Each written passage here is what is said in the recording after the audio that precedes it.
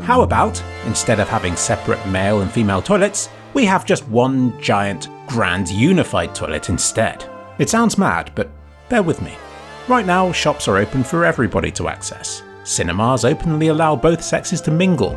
So do parks, car parks, and public transport. I didn't see you get on. There might have been a time when this wasn't the case, but we've moved beyond all of that. But for some reason, toilets remain an archaic, inefficient, and, if I'm honest, unnecessary form of segregation. Bear with me here. Now I understand why you'd want privacy while you're doing your business. That's why cubicles were invented. What goes on inside a cubicle stays inside that cubicle. As a sworn member of the Cubicle Brothers, I understand that better than most. That's why cubicles have walls and a lockable door. What I don't understand is why you need to then put these cubicles inside separate rooms. If a cubicle design doesn't offer enough privacy, then it's the cubicle that needs redesigning. Meanwhile, inside only male toilets is the urinal, and the urinal is a fantastic invention. Human anatomy prevents this device from being used by men and women equally, but since men can use these things, it makes sense to have them in the toilet, since they save a hell of a lot of time and effort when compared with using a cubicle. The wonderful benefits of the urinal are clear for all to see, because when the place gets busy, it's always, without fail, the women's toilet that gets the longer queue. Don't get me wrong, there is a smug satisfaction I get from walking past a long row of queuing women and straight into the men's. It's like I'm in the priority queue or something. But that smug satisfaction is replaced with sadness as I enter the men's and discover so many unused cubicles. What a waste of time and space. It simply makes no sense for women to all be queuing for one room when their needs could be so easily met by the excess in the other. Hence, the need for a grand, unified toilet. So what would such a place be like? What would this future utopia, this heaven on earth pipe dream, look like? Well, kind of like your average public toilet, but with fewer walls, and with less queuing. Here is a prototype using the same resources, the same number of cubicles, same number of sinks and urinals, just to show that it is possible within the same space. I've added an extra divider for the urinals just in case there are guys out there who feel that men deserve extra privacy in these unified toilets. And then here's a urinal for the man who does not, situated extra close to the doorway for maximum efficiency, for the man with no time or dignity to lose. And a toilet on the other side, in the name of equality. You'll notice something else too. No doors, because who thought they were ever a good idea? So let's talk you through the ordeal. You use the urinal, I think we can all agree on that. Then you wash your hands, although I'm not sure all of us agree on that. But we can all agree that we don't bother drying our hands, because who has time for that? But then you get to the door of the toilet, and in order to leave, must grab hold of the world's dirtiest object, that being the toilet room door handle. And it's always a pull handle for some sick reason.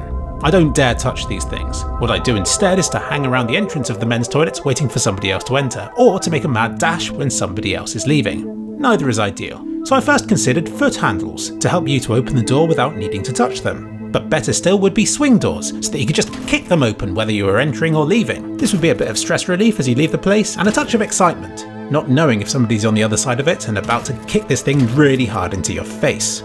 And then it struck me, not the door, the solution. Why even have a door? This is a unified toilet. Everybody's welcome here, so in the name of inclusion, for disabled access and for improved safety, I have done away with doors completely. I've even extended the width of the entrance to make these toilets serve almost like an extension of a public place.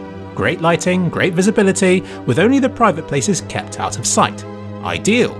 Dot a few benches around, a vending machine and children's play equipment, and your local toilet could double as a day out. But the unified toilet is primarily about efficiency gains, and it will need to get the number of urinals and cubicles just right. I call this balance the golden ratio, and it will take smarter people than myself to figure that out. Mathematicians, researchers, scientists, Dr. Ron Cutler. People to carefully assess the number of people using the cubicles and the average duration of their visit. This research is essential and not to be half-assed. It's just a shame a urinal doesn't exist that could be used by everyone and for everything, because they really are that great. Ladies might not know this, but every man knows the golden urinal rules, being that you do not use a urinal that's next to one that's already in use.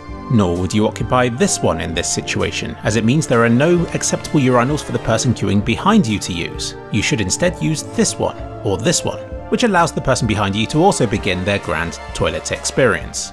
This is terrible. This is even worse. If you noticed that men were better at socially distancing during the pandemic, that's no coincidence. And all those years of practicing urinal etiquette paid off when they were finally applied to social distancing beyond the confines of toilet life. How about that? The golden urinal rules may actually have saved lives. However, while being used within their native toilet setting, these rules present a problem, namely being that half of these things are left unused. Conventional wisdom would say that they should be more spaced out and with dividers between them, yet men will still leave a urinal gap between themselves and others. So I propose the opposite.